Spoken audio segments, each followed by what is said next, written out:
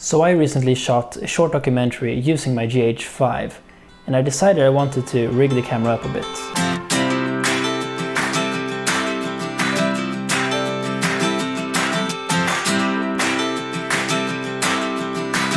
I'm going to show you my current camera rig, which I also use to shoot a short documentary. Let's start with the body and build it out from there. As you can probably guess by now, I used the GH5. I coupled my GH5 with a Viltrox EF-M2 Speedbooster. The Speedbooster allows me to reduce the crop of the camera down to 1.4 times, and also allows me to gain one extra stop of light compared to using native lenses. And with the Viltrox Speedbooster, the camera now has an Canon EF mount.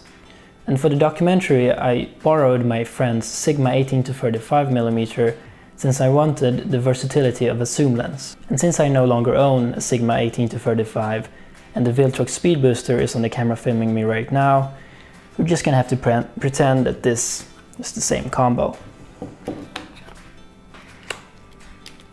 You could use the camera just like this, but let's rig it out just a bit more. Let's start rigging the camera up, and for that we need a cage. I went with a universal cage from Camvate. If you remove the GH5, you could put basically any DSLR type camera in this rig and it would work just the same. The cage comes with a wooden side handle. This hand strap is not included, but since I basically just jammed it in here, it's kind of difficult to get off, so I'm just going to leave it here on for now. I wanted to be able to quickly remove the camera out of the cage. So next up is a Manfrotto-like quick release system from Andoer. It's a very basic quick release plate. You attach this part to your camera and this part to your cage.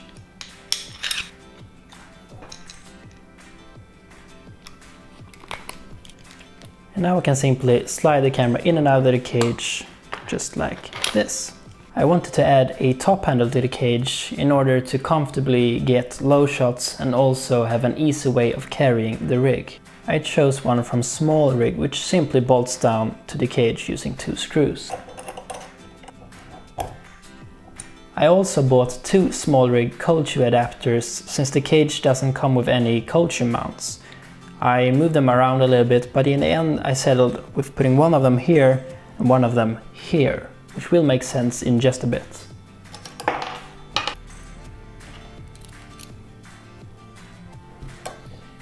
I quickly realized I didn't really use the side handle that much, since I always ended up having one hand on the lens for pulling focus. This turned out to be a great position to mount my monitor to. Using the cold shoe mount on top of the handle, I always felt that the rig got a bit too tall for my liking. And to mount the monitor, I used this little monitor mount. It allows me to adjust the screen without the need of tightening or loosening any kind of screws, and I can do it all with just one hand. And the monitor I use is a Feelworld F6. It's a full HD 5.7-inch monitor with false color, focus peaking, zebras, aspect ratio guides, and so on. It's not the brightest monitor, so viewing it in bright sunlight isn't optimal. It does come with a sun hood though, which helps a bit. If you would like to power the camera with the same battery as the monitor, you can do that with the help of a dummy battery plugged into one of these DC ports. But what about sound? I did actually mount my Rode VideoMicro to the cage on the side right here, but we actually never ended up using that sound. And that's because we had a dedicated sound person for this shoot. But since we did a lot of run and gun type shooting, we needed a reliable way of syncing audio and video up in post.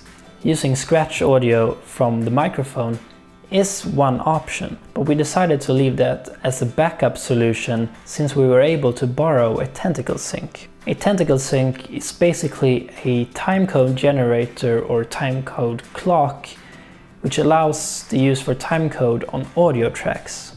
I don't own one, but let's pretend that this little unit is a tentacle sync.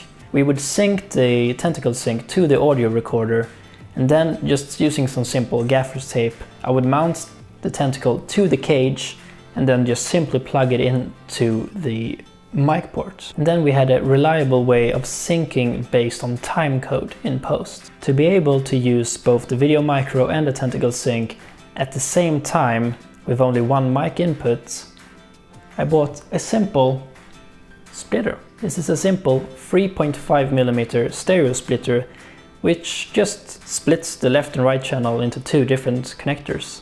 The Tentacle would go into one connector, the VideoMicro into the other, and then on the camera they would be split between the left and right channel. This could also be used to connect, let's say, a lav mic and a shotgun mic at the same time, just using one mic input. And that's all the parts I used to build out my GH5 rig. Hopefully the video was helpful in some way, shape or form, or at least entertaining. I'll try to leave links to all the different parts down in the description if you're looking to purchase any of them. Like the video if you liked it, subscribe if you want to see some more, and I'll see you next time.